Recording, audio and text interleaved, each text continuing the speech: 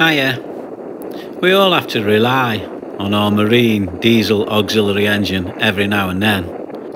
But do we understand and treat it correctly? We need it so we can get in and out of port. We also need it when the wind dies. We also need it when we can't keep up with the current. There's lots of times when we actually need it. I suppose it's just our lives and our busy schedules, because even boats like this, which were never designed for a marine diesel engine, end up with marine diesel engines just because life's simpler that way. Well, as you know, they come in all shapes and sizes. Power horsepower starts, I think, around somewhere about 5 or 6 in a marine diesel engine and goes, well, it goes limitless. But in small yachts, I should imagine up to about 30 horsepower is quite a lot. When they first started adding power to sailing boats as auxiliary engines, they used the rule of thumb of 1 ton per 1 horsepower. That seems to have gone out the windows these days. You can stick as much power as you want to in your boat, but it has got a governing factor, a self-governing factor. It's the waterline length, and it stops your boat at a hull speed, so you don't need a massive engine really. What you do need is a propeller that's absolutely matched to that engine and that hull speed. And if you've got those 3 things, the hull, the engine and the propeller, all working together, then your boat will drive itself efficiently. I'd personally say 2 to 3 horsepowers per tonne is more than enough, unless you've got tons of windage, in which case you could probably add 1 more horsepower, but anything more than that is just overkill. Okay, so what does it mean when I say you've got to have the 3 items matched together? How do you match an engine with a hull? Well, you don't. You just pick an engine you want to go with a hull. You already have the boat, I presume, and you want to put a motor in it. You buy the motor you can afford. But then you've got to match the motor to the hull, and you do that with the propeller. Most propeller manufacturers will have a calculation system set up. When you give them the boat horsepower and the boat waterline length and the boat weight, they will work out the prop you need, the pitch you need and so on. So what happens if you get it wrong? Well, you're going to be overpropped or underpropped. What does that mean? Overpropped is normally when your boat achieves its hull speed quite quickly in calm conditions, but can't push its way through a bumpy sea without getting its nose knocked off all the time and stalling. It will struggle to make full RPM. It will also increase the soot output of your exhaust, and your engine temperature will be a little bit higher. This is all due to the fact that you're keeping the engine under more load than it's required. It will also have difficulty stopping the boat while manoeuvring in marinas, and it will have increased prop walk. When she's underpropped, you find that the engine revs are really high, but you don't manage to get to hull speed. Everyone overtakes you, and it takes you forever to get anywhere under motor. On the plus side, you'll find it a lot easier to manoeuvre in a marina, and it'll have a lot less prop walk, while giving you good power and steerage while in a chop. Using our engine correctly helps as well. In the early days of Morse controls, there was twin lever setups. One lever to select forward, neutral and reverse, and the other lever for the throttle. Of course, everything now's got single lever on it to make life easier. In order to disengage the gears, push the red button in here while pushing the lever forward, and it'll free rev. On this type of single lever system, I think it's a lot more reliable without the red button.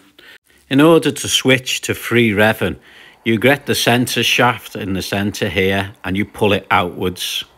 Move it into a forward or a reverse position, and she's now got free revving. From free revving to go into gear, you just move it back to the neutral position there, and then it will select whatever gear you put in thereafter.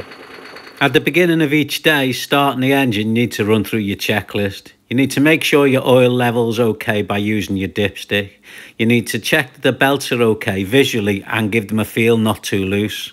You need to make sure you've got fuel in your tank and that the fuel is switched on. You need to make sure your coolant seacock is open in line so it can cool the engine. You need to make sure that the engine battery switch is selected. You need to make sure that neutral is selected on your gear stick and a small amount of revs are put on the throttle, and then we're ready to go. Switch the ignition on, making sure that the warning lights light up and the audible buzzer can be heard. Then press the button. The engine should come into life just above idle and everything should look normal with it. And then the first thing we need to do then is lift the revs up on it and get them up to about 1500 RPM so the engine can warm up properly. Next we need to make sure that the coolant's working and that the engine is pumping water right the way through the system. It's easy to do, just stick your head over the back where your transom is or your exhaust is and watch for water coming out. If it's not coming out, switch everything off and check everything.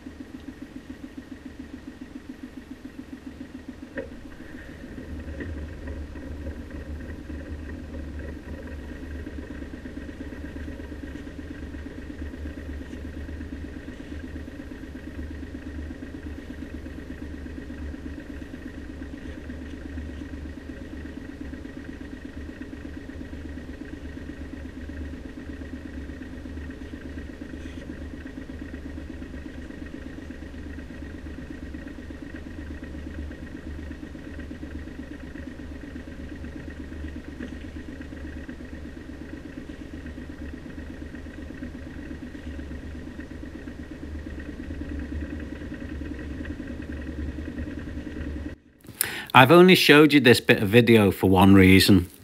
People who are new to boats normally treat it like a car because that's what they're used to. They keep it in, say, a stern gear all the way to the point where they want to go forward and then move the gear lever in one foul move from reverse to neutral to forward, clunk, clunk, clunk, giving the drivetrain inertia no time to slow down, resulting in gearbox damage, shear pins sheared, prop nuts loosened, propellers falling off, and not realising they were the root cause. Okay, once we've left our moorings, wherever they may be, we then get to sea. And while at sea, we have choices to make on how to treat our engine and how to look after it. So how many revs should we have on the engine? And what easy checks can we make on the engine while we're out? Well, the first I always think of as really obvious. Keeping an eye on your exhaust and make sure it's pumping water. Get used to the sound it makes when it's running right. I see this more often than not. It's not steam powered, I'm sure. I'm sure there is still steam powered boats out there, but I don't think this is one, which means he's got a coolant problem. If there's steam coming out the back, that means something's boiling, and if something's boiling, there is a definite problem. If you find yourself with steam coming out of your exhaust, you need to make some quick checks. A lot of boats now have a visible weed hatch. I'd do a quick check on my visible weed hatch, and if it's a solid type, then I'd take it apart and check it. After that, I'd be swapping the impeller, and if that didn't cure it, I'd be ripping the thermostat out until I could get a new one. The next thing you should be doing is listening, yes, with your ears. If everything sounds sweet, it normally is. And if there's a racket going on, there's normally a problem. You have some idiot lights and a warning buzzer as well, and they should be adhered to. If they're on, then there's normally something that needs looking into. They're not there to be ignored. I hear some people say they like to run their engine at the sweet spot. Well, I think that's probably a good place to be, the sweet spot, but where is it? We know at lower RPM, the engine sounds quieter, so it doesn't seem like it's doing as much or working as hard, so that might be tempting to use. And it probably burns a lot less fuel down there, so that might be another temptation. I run mine quite high, about 2750, but I have a reason for that. In fact, I actually have a number of reasons for this. At 2750, she's made a wave from the bow all the way to the stern. This is an efficient point. This is the same wave that can carry her up to hull speed. The manufacturer states that the engine max is 3,600 RPM, but goes on to say in the next breath that you should only have it there for a maximum of 10 minutes. The engine should be run in between 70 and 90% for maximum efficiency. Well, efficiency is a funny word, so let's have a look at it. I think efficiency should have good power, good fuel consumption is important, speed is another one, and clean burning. I'm sure there are other points, but I feel like these are the majors. Now, manufacturers put tons and tons of research into making your engine meet all these requirements. Well, I've got a little exercise that'll show you engine efficiency, and it won't be what you expect. Another thing that the engine manufacturer normally supplies is a power curve against a fuel curve.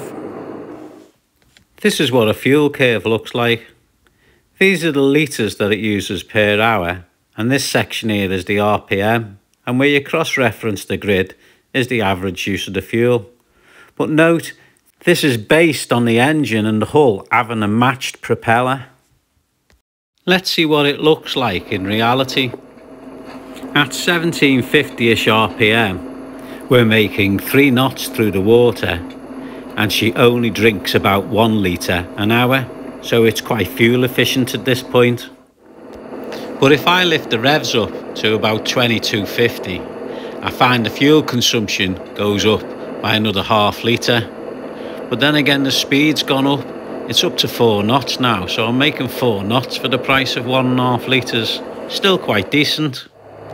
If I push the revs up again to 2750, she'll climb to 5+ knots. She'll be drinking around 2 litres an hour here though, which is twice the amount of fuel we'll be using at 3 knots. Well, let's have a look at my fuel curve. This is my red line, the area it won't rev past. And at 1750 revs, it says I get 1 litre, which is about right. At 2250 revs, it says I'm going to use about 1.7 litres, but I'm better here by 0.2 of a litre.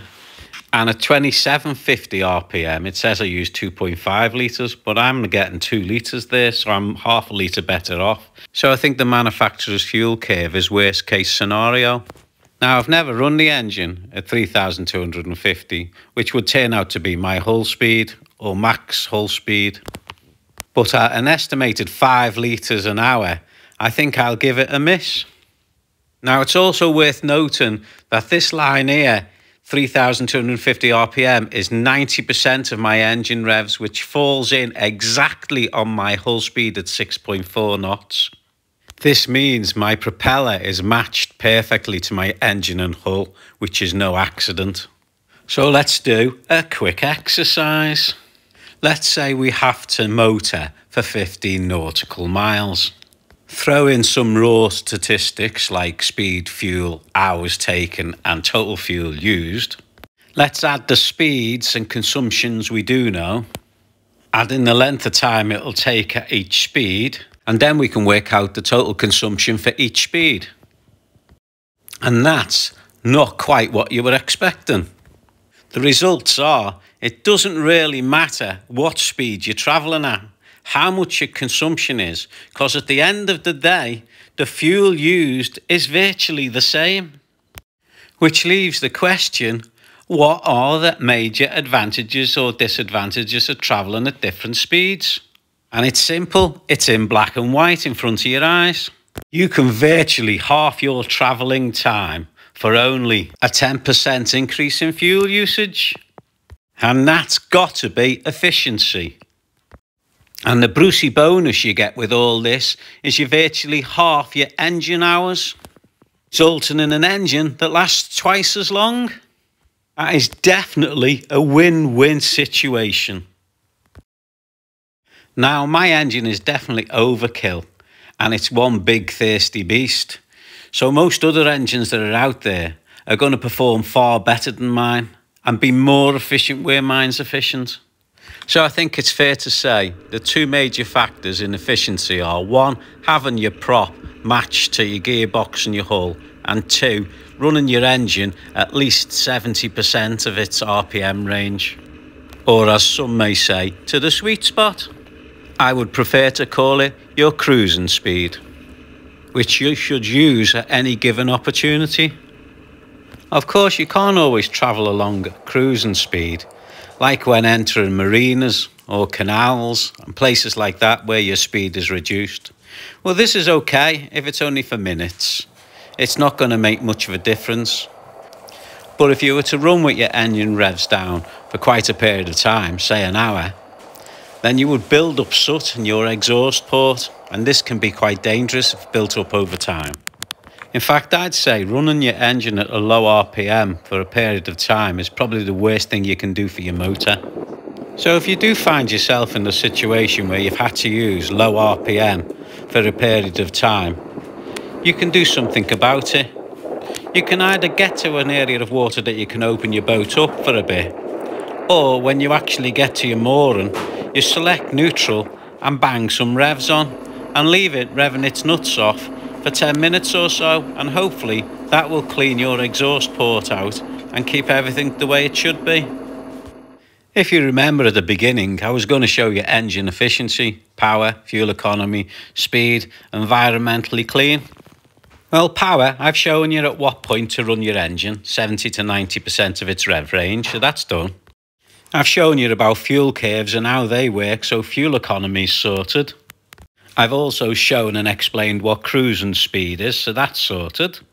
And as for environmentally clean, I've shown you and told you about what causes soot in the exhaust system, and I've shown you that using your cruising speed correctly halves your time, more or less, that you're actually spent with your engine hours running.